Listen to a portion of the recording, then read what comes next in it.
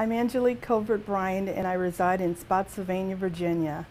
The purpose for me being here today is to redress the Criminal Street Gang Code of Virginia.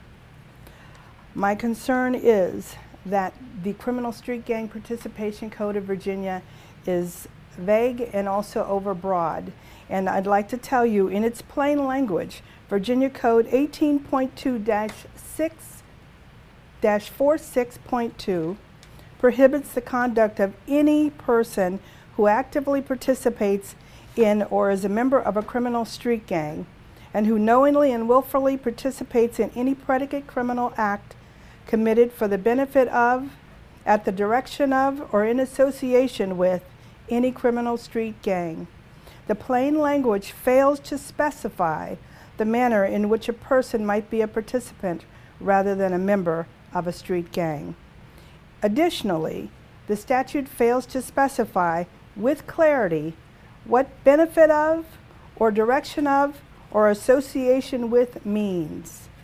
These definitions are essential as they describe the conduct that the finder of fact is to recognize as illegal conduct.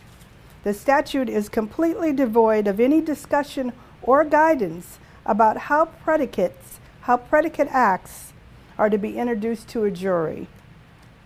And it is overbroad in that Virginia Code 18.2-46.1 and 46.2 is overbroad in that on its face it prohibits association or participation among persons who may or may not have been convicted of a predicate criminal conviction.